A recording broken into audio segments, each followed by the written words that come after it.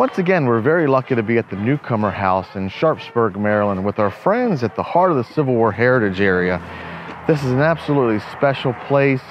We've been out several times and we've talked at a lot of their porch programs on Civil War photography, tintype photography, wet plate collodion, ambrotypes, spirit photography, and today is our second time with Cyanotypes, authentic 1842 photography.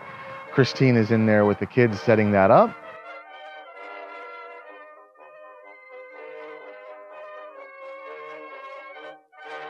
Children can either make photograms or we have some digitally copied historic negatives that they can use as well. Now, when we say kids, we really mean kids of all ages, because who doesn't like an 1842 Cyanotype? Christine made this photogram here, and we're going to put it out in the sunlight and do a time lapse. It won't take long, and that'll actually show this is the freshly coated Cyanotype, and it'll get darker and darker and darker, and then it'll start kind of going almost like a metallic. Depends on the paper too, but it'll kind of go almost metallic and start lightening up. And when it lightens up again, that's when you've achieved D-max, or the maximum darkness on the Cyanotype material.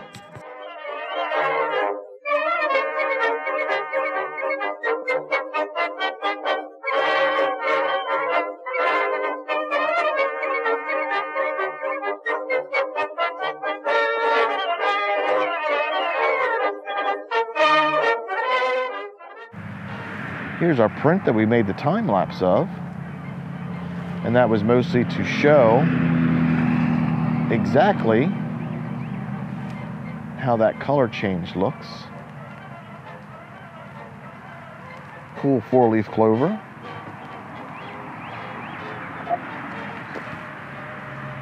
Put it face down the tray while we get everything together. We've got a mug of water.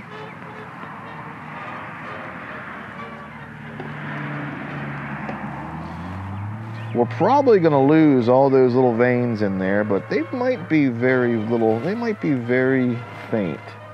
But I think we're probably going to end up losing those. But you can see a little bit of those veins on that clover.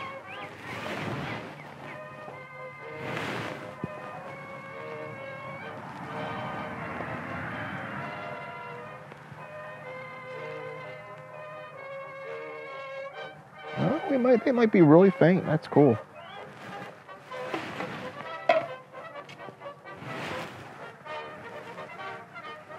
Going to give it a little bit more water, just enough to cover. And then what we like to do is we like to try to spray a little bit of hydrogen peroxide where the print is not, because remember, hydrogen peroxide is still a bleach. There you go.